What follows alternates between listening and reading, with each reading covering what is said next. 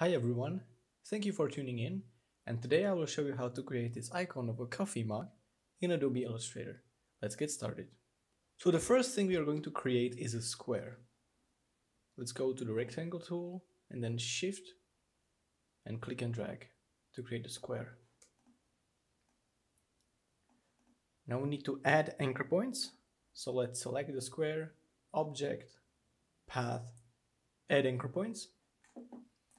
And now we need to round the bottom corners of this square. So let's select the square, press A to enter the direct selection tool, and then shift click these two to select them, and click and drag to create the mug shape. Now let's create the handle. So we need to go to round the rectangle tool, create a round rectangle, make it as round as possible. Then go to direct selection tool by pressing A and select the leftmost anchor point, like so, and hit backspace to delete. Cool. So now we need to make this a little bit narrower. So I'm again going to select these two edges with the direct selection tool and use my arrows to position these properly. Next step would be attaching it to the mug. So let's do that. And now obviously the bottom one needs to be longer. And first of all, we need to turn off the fill for both of these shapes because you can see that it creates, it hides the line. We don't want that. So let's select them both, select the fill and turn it off.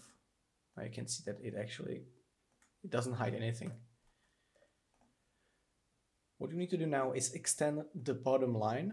So direct selection tool again, click, and then shift click and drag until it intersects the mug.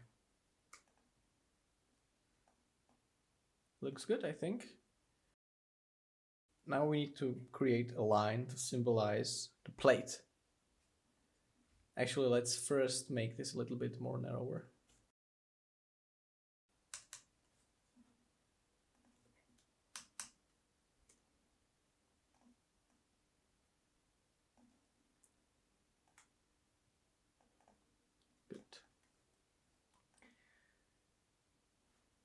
So the plate we will create by going to the line segment tool and then click and drag.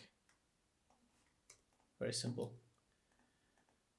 Let's align this, let's center this line horizontally to this mug. Select them both by shift clicking, then click this mug again and align it like so. Now we need to create the vapor or the smoke that comes from the hot coffee. So again, we will utilize the line segment tool, then go to object, path, add anchor points, and once again, actually, object, path, add anchor points, and then delete the rightmost or the leftmost one, doesn't matter. Good. Now let's make it look like a zigzag line. So I'm going to go to direct selection tool, pressing A, selecting this anchor point and this anchor point and move them upwards, like so.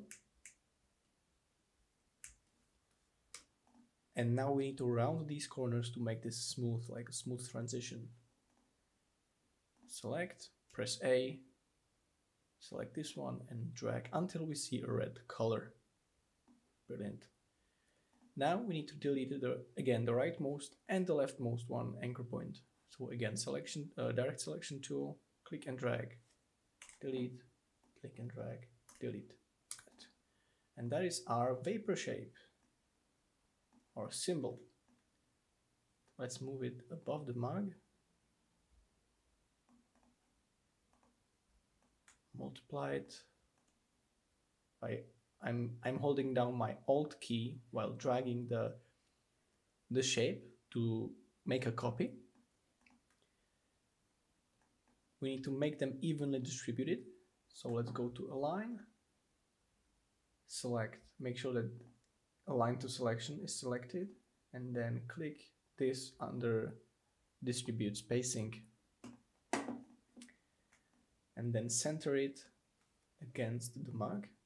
So again, shift click, again, center, and let's increase the thickness of those lines. So select all of them with the selection tool and type in 25.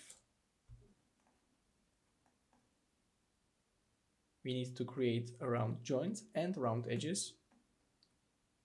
Stroke, round join, round cap, and position the plate however we want. Make some adjustments as we see fit.